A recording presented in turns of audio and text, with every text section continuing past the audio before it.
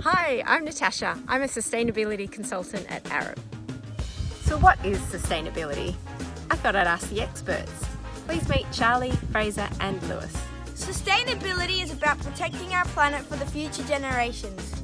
Protecting essentials like clean air and water to protect our oceans and forests and animals. Having a balance between environment, people and money.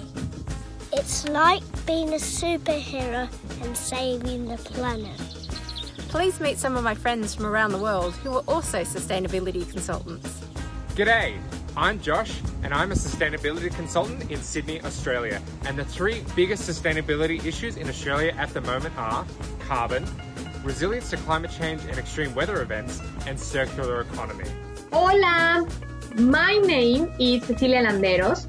I am a sustainability consultant from Mexico, and the three biggest sustainability issues in Mexico are carbon emissions, climate change, and lack of clean water. So Tash, how are you addressing these sustainability issues in your house? Come with us and we're going to show you some of the things we do around the house to minimise our impact on the environment. Our house was an old barn and we've made it into something old to something reusable. We have a compost bin to reduce landfill and keep our garden healthy. We used to have a veggie garden but the chickens destroyed it. We are now growing herbs and veggies in pots. Our house is powered by green renewable energy like solar, wind and hydro. This reduces carbon emissions. Our lights are LED, which reduces the energy we use. We walk and ride instead of drive to reduce carbon and air pollution. This is the bird box I made for the wild birds.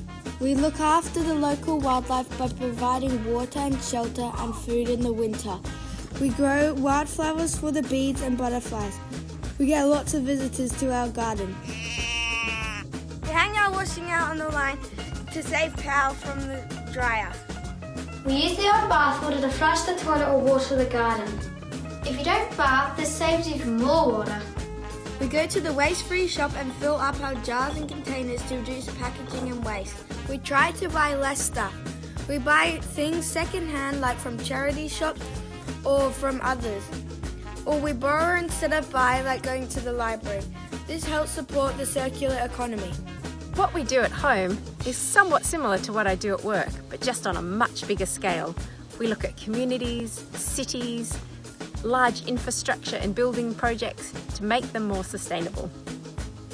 Thanks for joining us, and remember you too can be a superhero and help to save the planet.